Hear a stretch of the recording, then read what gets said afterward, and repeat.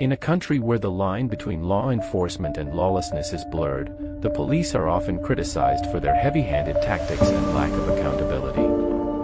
The recent killing of 3 individuals during an attempted robbery of a KFC delivery person has once again brought to light the issue of police brutality and the failure of the justice system to protect the rights and lives of its citizens.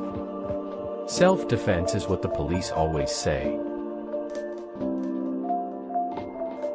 Living in a country rich in oil and gas resources but receiving nothing from them is a stark reminder of the inequalities that exist in Trinidad and Tobago society.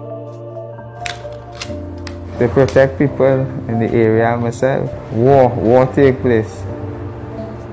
We warn our way. The government and the elite few are reaping all the benefits while the majority of the population struggles to make ends meet.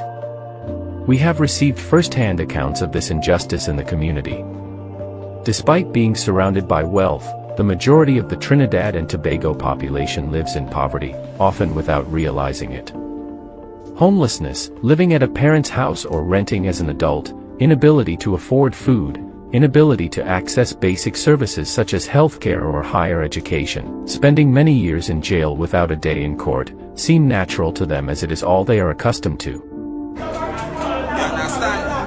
And I waited 3 years past that. From the one I come in jail, my lawyer ready. You understand? I waited past that, no court. And then it might take me 5 years before I get it started. And when I get it started, I hear next exercises. And then what happens to your children? 5 more years. And then what happens to your children? They fatherless. Nothing to go on for them. My child more rather go shoe and handle, she see. You understand? To make ends meet. And my son, I out of life, when I make he come a criminal. This has been going on for so long. Unemployment rates are high, and those who are able to find work are often paid wages that are not enough to support their families. The root of this problem lies in the government's mismanagement of the country's oil and gas resources. Instead of using the revenue generated by these resources to benefit the entire population, it is being siphoned off by a small group of individuals who use it to maintain their grip on power and to line their own pockets.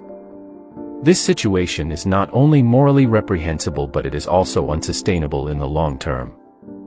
A country cannot thrive if its population is suffering, and it is only a matter of time before the anger and frustration of the people boil over. It is time for change. The government must be held accountable for its actions, and steps must be taken to ensure that the country's resources are used for the benefit of all its citizens. This could include increasing transparency and oversight in the management of the oil and gas industry, implementing progressive taxation policies, and investing in social programs that provide for the basic needs of the population. As citizens, we also have a role to play in this. We must speak out against injustice and demand that our government represents our interests. Together, we can create a country that is truly for the people and not just for the elite few. HCN News.